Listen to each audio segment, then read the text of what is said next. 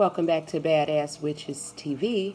And this is, I don't even know what volume I'm on. I believe 12, okay? Ingredient of the day. And I'm actually redoing this one. I had already done it before, okay? But somebody, okay, removed my video. This is frankincense, okay? And this is the resin.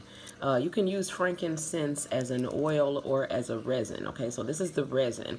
When you use this as a resin, you can crush this up in powders with your mortar and pestle. But mostly what I do with it is I burn it on top of a charcoal dish, okay?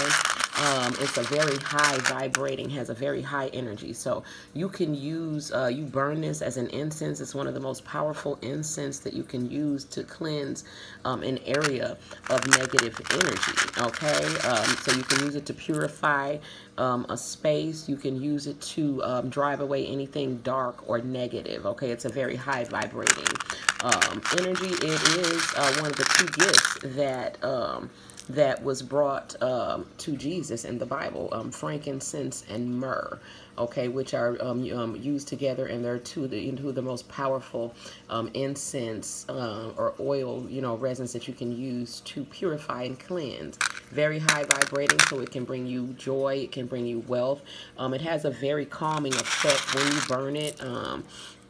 It has a very, to me, it smells holy, okay?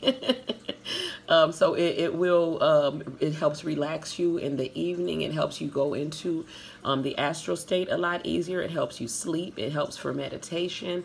But again, purification and protection are some of the main reasons why you want to burn this in your house, okay? And again, one of the two gifts of the Magi that the Magi's brought to Jesus in the Bible. Okay, so a very powerful resin, and again, you can get this in oil form or in the resin. So frankincense. Okay, I hope that we've learned something today, and that y'all can find a use for frankincense in your own workings. Okay, until we meet again, keep it classy, keep it clean, and do what you got to do to make shit happen. Peace.